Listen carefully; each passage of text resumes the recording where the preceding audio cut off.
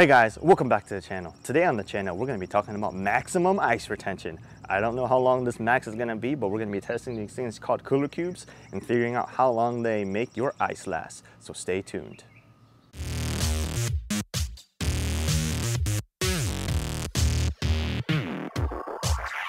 Alright guys, so this is the Kooler Kube.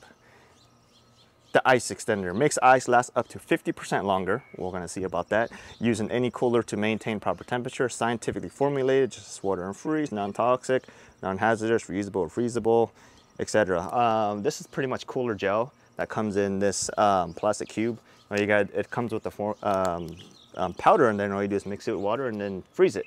So I've actually used a lot of this previously in the packets that you buy, and you just put in water bottles and you freeze them. Those have worked really well, but I decided to pick one of these up because it seems to be a little bit bigger. And this plastic seems to be built a little bit better, so I'm hoping that the life for this works out pretty well. But anyways, I've seen results on this that made my ice last longer, but I was never actually able to compare how much longer. I never did a back-to-back test and figure out if carrying this around with ice was actually any useful. So today, we're gonna find out. All right guys, so today we're going to be using two of these Pelican Elite 70 quart coolers. Pelican Elite Coolers, I think these are second generation, I'm not sure if people refer to it that way. Roto motor coolers, actually I think they're injection molded now. But anyways, we got two 70 quart coolers, exactly the same model. We went to the bulk ice place and filled them with ice earlier. See if I can throw up a picture right here. Actually, I don't know about that. But anyways, each one has roughly around 80 pounds of ice. One of them has 76 pounds of ice, and that's because of the Kooler Kubes that we're about to add. So let's take a look. This is the Pelican Elite 70 quart cooler. It's a white and gray. Look at that. Look at that ice. Chipped ice. This is the one that's not filled to the absolute top because we're going to be dropping some Kooler Kubes in there, and we'll see how that goes. All right. Look at this one. Same thing, filled to the top, maybe a little bit more, but they're both filled. These coolers have not been pre-chilled, okay? They've been sitting in the garage. We took them out, took them to the ice station, let them out in the sun for a little bit while we filled them with ice, so they're a little bit hot. Let's see what the weather says right now. According to the watch, it's around 91 degrees right now, okay? So this is an instant read thermometer. On the outside of this, it's reading roughly around 88.6. Outside of this, roughly around 85, depending on where you point it, but I'll sit in there, so maybe a little bit colder. Anyways, so we're going to be doing the test almost the same way that I see a lot of other people doing the tests. We're going to be placing two room temperature, actually hot waters now, water bottles, and they've been sitting outside in the sun. Put them on top. We're going to be mixing it around roughly about opening the coolers and mixing the bottles around about 3 times a day to simulate quote unquote real world usage, and then we'll see how it goes. So let me drop the Kooler Kubes in there.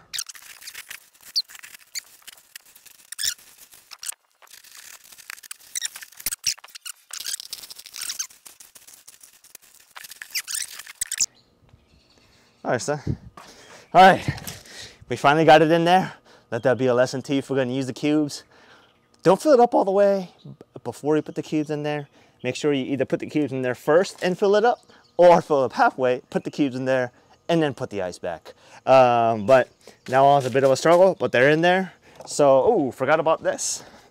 So let's take some, oh, that's pretty warm, sitting in the sun. Let's take two sitting in the sun water bottles, put it in here, and let that be. We'll come back, right? We'll open this cooler 3 times a day and see what it looks like. Ooh, that's pretty warm. I can feel it even though my hands are freezing cold. All right, so stand there right on top, cover it up. All right, each coolers are closed, filled with ice. 2 70 quart coolers. We're gonna check them, try to check it about 3 times a day.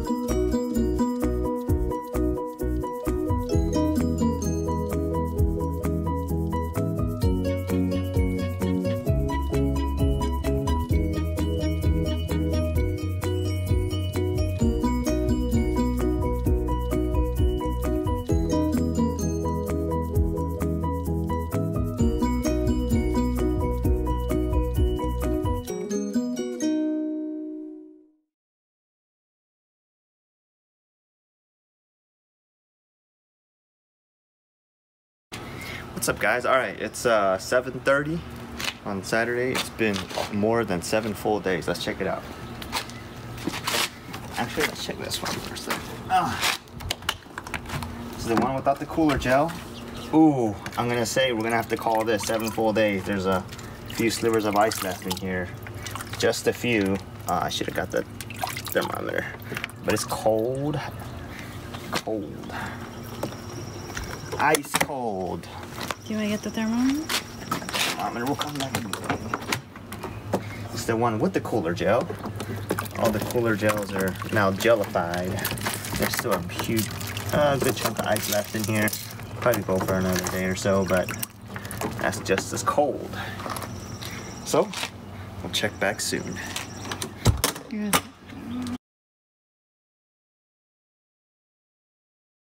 It's been 7.5 full days. That one, the one without the Kooler Gel, bowed out yesterday. So we'll check the one with the Kooler Gel. Let's do the lid temp. Woo! 7 in the morning and lid temp. Actually, it's not 7 in the morning. 9 in the morning. Lid temp around 80 degrees already. Woo-wee! Oh, we're gonna have to call this one too. I mean, there's just a sliver of ice left on this Kooler Gel. I mean, look at that. This one has bowed out. I mean, ice temperature, water temperature. Check the ice, 32, 36.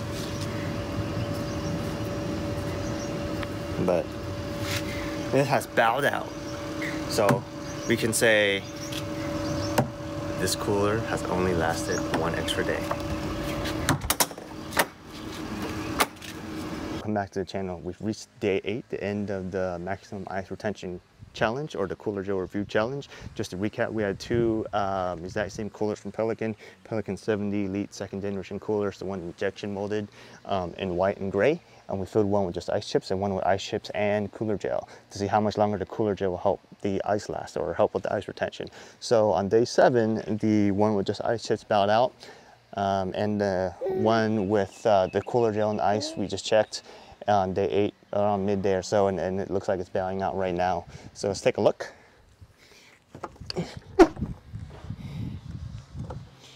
Woo, that's cold. Woo, icy cold.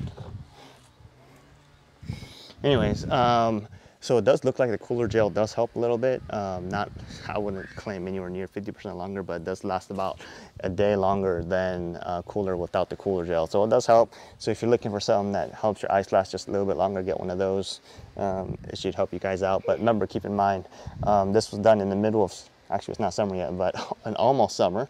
Lid temperatures of the coolers were getting up to about 140 degrees during the harsh part of the day. They're sitting on the concrete, and that concrete's absorbing heat and just reflecting it back to the cooler. So it's pretty extreme weather for any cooler to last really about 7, 8, 9 days in the extreme heat, just out in the sun all day. That's pretty well. So definitely check you guys out. If you check out the Pelican coolers, if you guys need something. Don't worry, this video is not sponsored by Pelican or Kooler Kube or anyone. Just giving you my honest opinion. And maybe one day we'll try to see if we can give it a good go against the Arctic or something, since I see a lot of people trying to figure out how the brand name coolers do against the Arctic cooler. So we'll see how we could do something like that, and then hopefully this video helped you guys out, and we'll see you guys next time.